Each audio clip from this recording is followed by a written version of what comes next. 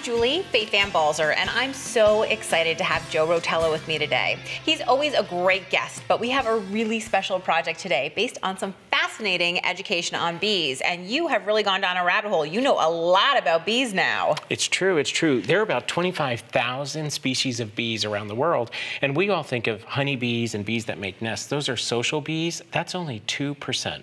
98% of those bees are solitary bees. They live all alone. I had never heard of solitary bees before. It's true, it's true. There's a male and a female. They don't have like a worker bee and all that. Every female is a queen. Oh, well, I like that. So the males live for about 2 weeks. We're talking about mason bees in this case. And then the female lives for about 60 days, and she lays her eggs in little tubes. So we're gonna make a house of those little tubes. Cool.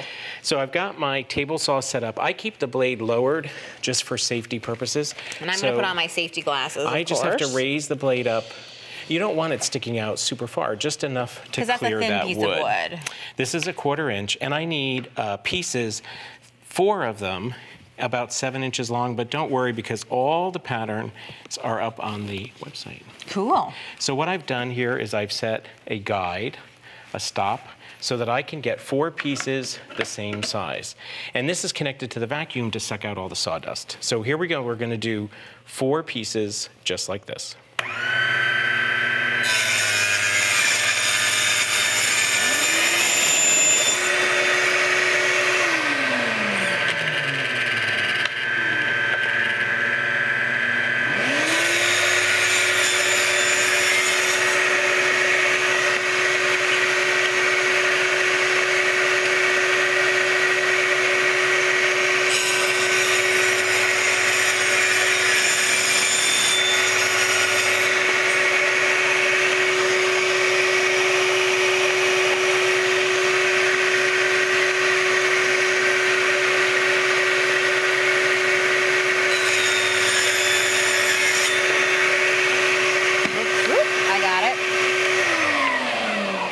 So there's our 4.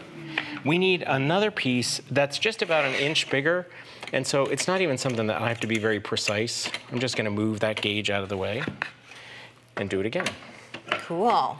Ready?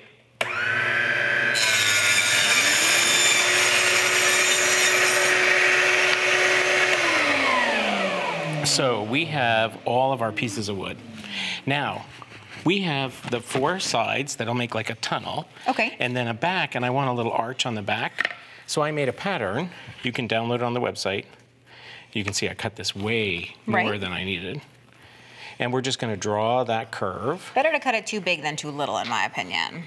What is that, measure twice? Measure twice, cut once, but I also think it's about like, if you're so worried about wasted materials, at least in my experience, I often make a huge mistake and then I end up wasting more materials, you know? Now I've lowered this guide already, so it's just above the wood. And this is another kind of saw, right? This is a band saw, so the blade is a big loop. If I didn't lower that, this could bounce. Okay. Now it hits that, it won't bounce.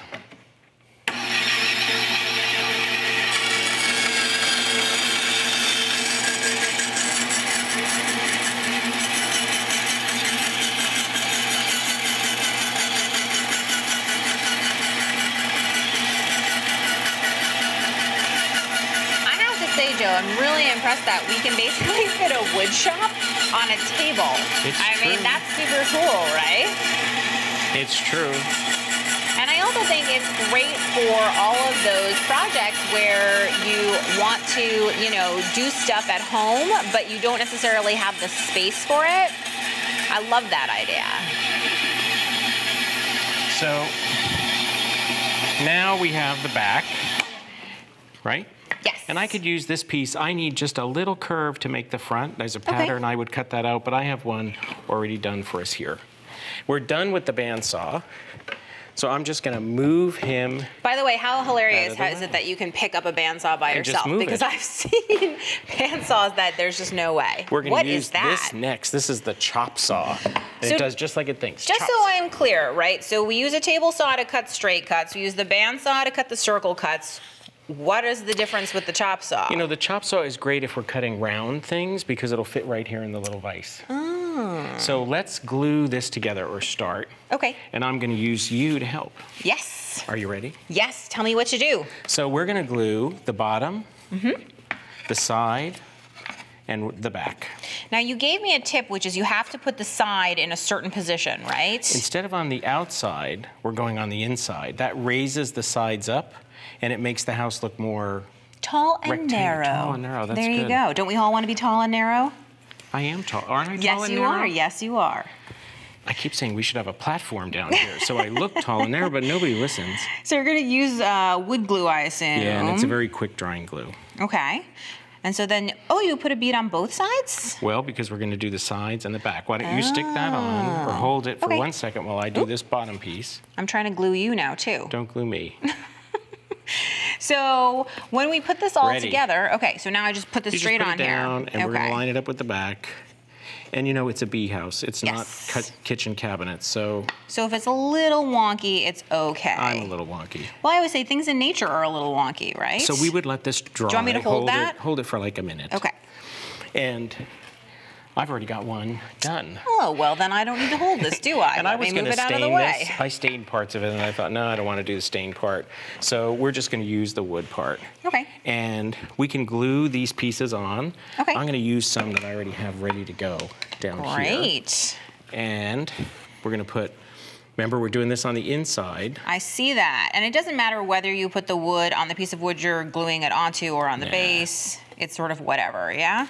So if you can put that on the inside and hold it a second. Okay, I will hold this for you. So mason bees are so important because they can pollinate about the same amount as 100 honeybees. Really? That's why we want them in our vegetable gardens and our farms and our orchards. And it's all because of how they pollinate. Okay, what does that mean? Well, honeybees are fastidious. Okay. So when a honeybee goes into a flower, the worker bee goes very carefully in the flower and gets pollen all over its belly, and then he licks it, and they lick it down to their legs. They don't like it on them, but that makes it sticky. The nice part about that is they're able to carry it all the way back to the hive and none falls off. Mason bees, they're the funky ones. They dive bomb in the flower, and they're like, and they belly flop all over. It goes all over. They don't wet it. When they fly to the next flower, a lot of it falls off. That's why they're pollinating so many flowers. So instead of it being sticky and being taken back to the hive, it's just being dumped into the next place that they land. Exactly. And now since you've seen me wiggle, that was pretty good. That might have dried that. Ooh. So now we're going to put the top on. Okay. And so the mason bees, I know that you said that they are solitary, so I assume that means that why are we making so many tubes? Because they don't live in a hive, right? They don't. What happens is a mason bee, if you want to hold that for a sec, that would be great. A mason bee will make about 20 trips to get pollen. They then bring it into a tube. They build up a pea-sized nugget of pollen. Then they lay an egg. Then, because they're called mason bees, they go out and find clay, wet clay. So wherever you place this house, make sure that there's wet clay dirt available for them to build a little wall. They section it off. And they'll put about 10 of those little chambers in a tube. That tube is all summer growing from a larvae to a bee, but they don't come out. In the fall, let's see if we can stick that on. You might have to hold that too. There you go. I got it. In the fall, you can take these tubes out and clean them. And this is where people make a big mistake. They buy houses because they're pretty in the store, they make their own. They use PVC pipe or bamboo. The problem with that is when you take those tubes out, you can't cut them open to take out the cocoons. You'll damage them. So the ideal material is lake bed reeds because they're the right size hole. The hole's too big, they don't like it. It's too small, they don't like it. So we've got those here. And I've pre-cut these. One end has a chamber already. This goes to the back. And you want these to be about 6 to 6.5 inches in length. Now we're ready to make the roof. And these lake bed reeds, by the way, it's a tough one to say, that's what they look like. So now we need to make a roof. I'm just going to move this out of the way. I think that's probably dry. You can probably let go. Oh, it is. And I'm going to give you some of these. I'm going to cut these, 8 inches or so. So I've got the chop saw set up. I've got a little gauge down here. And how about I pass them to you, and you just hot glue them, keep the back flat. Okay. Because we want to be able to hang our house. Am I putting them across, or am I putting them this way? And you just go all the way around this tunnel, and you'll make a nice little roof. Cool. We want that overhang to protect these from dampness. When you hang your house, you always want to hang it on a southern wall or an eastern wall so it gets that morning sun. It's that heat that'll wake them all up. But back to the fall, we're going to cut those tubes open, take out the cocoons, throw away any damaged ones. They could have mites or a parasite. Okay, how do you know? Can you just see it? You'll tell, yeah. They'll have a hole or something. They'll look funny. Put the clean ones in a covered plastic container in your fridge. And in the spring, take them out when it's about 55 degrees. It doesn't kill them to be in the fridge? They like the cold.